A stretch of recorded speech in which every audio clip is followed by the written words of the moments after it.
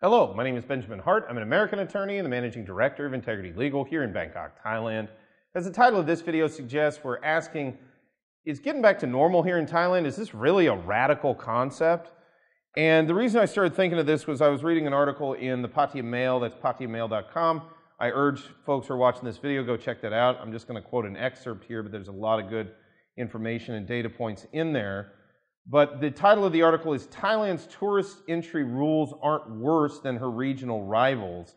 And quoting directly, all in all, the generalization that Thailand is more bureaucratic in entry procedures and is less tourist-friendly than other regional countries is at best a moot point. But the country which has taken the biggest leap forward in the encouragement of international tourism is Cambodia, which has vaccinated 93% of its population.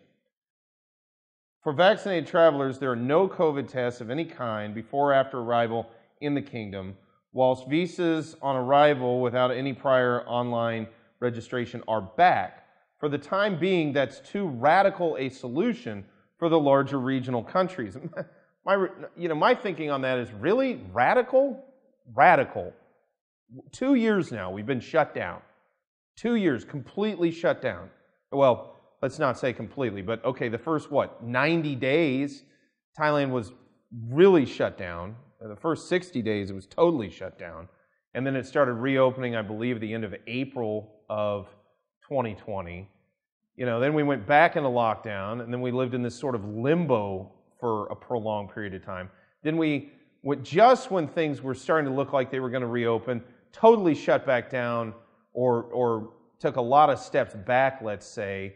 In April of 2021, we've barely limped out of that, coming here now to April 2022, and the notion of just getting on with our lives is radical. The notion of just getting back to traveling and doing what we were doing is radical. If that's the case, then isn't everything radical? I mean, is the notion of getting up in the morning radical? It just seems strange to me, this.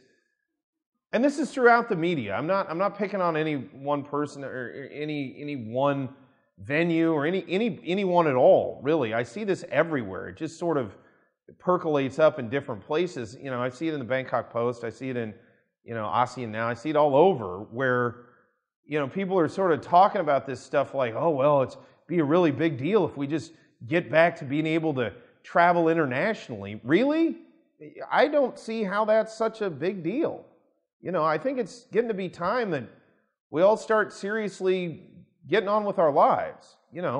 This was what it was. I've made my opinions on that clear.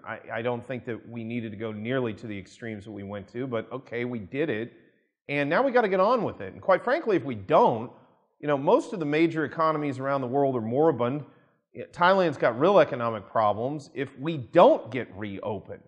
So, all I'll say, sort of in conclusion, is if this is radical, then, what's not?